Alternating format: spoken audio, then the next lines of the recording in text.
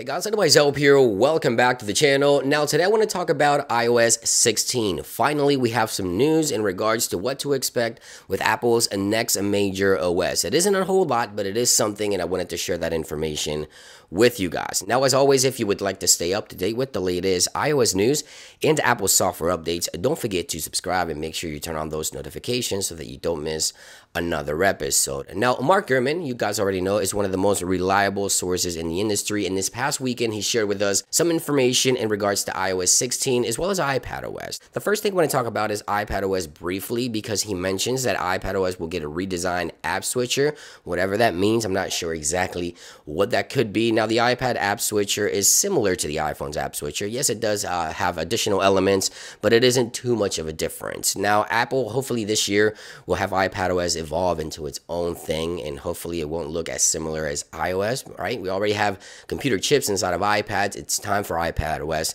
to evolve. Anyway, the only thing we know about iPadOS is that we'll have a redesigned app switcher. Now, he also mentions that the iPhone alongside the Apple Watch will get health and fitness upgrades. Now, this could be better integration with Apple Watch. Maybe new workout sessions will be integrated within iOS 16, which is what I'm expecting here. But again, nothing specific. Just health and fitness upgrades are coming with iOS 16. Now, you guys might have heard that Apple is working on a VR headset.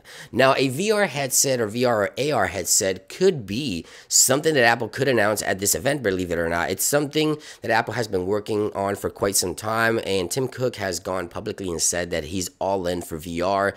And Apple did invite a handful of people to WWDC for a physical session. Could this be it? Could this be the year where Apple announces the VR headset? Mark Gurman mentions that early builds of iOS 16 reference this ROS, right? The Reality OS that could be maybe debuted at WWDC this year. This isn't a guarantee. This is just something he put out there as a possibility, or that could be something that Apple could preview at this event, and in the future have developers continue to work on the software in order to bring apps and things like that after iOS 16 launches. But the bigger news is within notification, and this is one that I've been looking forward to the most. If Apple would go with a design similar to this one here, where you can just tap into one of the icons, see a preview of your notifications, and sort of swipe through them and then just dismiss them like so, it would be a lot nicer to have your notifications. But Mark Gurman mentions that iOS 16 will get notifications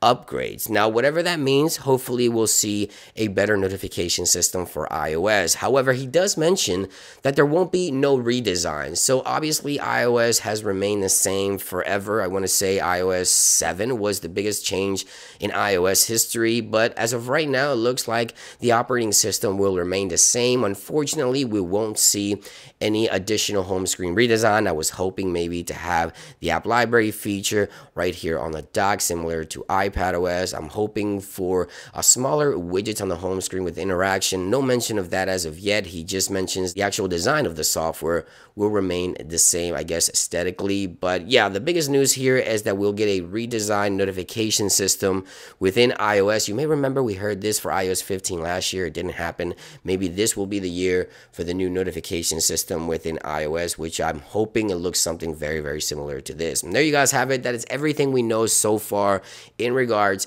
to iOS 16. Let me know what you think. Again, iOS 16 is approximately 2 months away, so I'm super excited for Beta 1, which will most likely be debuted on June 6th, WWDC this year, as per usual. Thank you for watching. Let me know what you think about this information, guys, and I'll see you on the next one.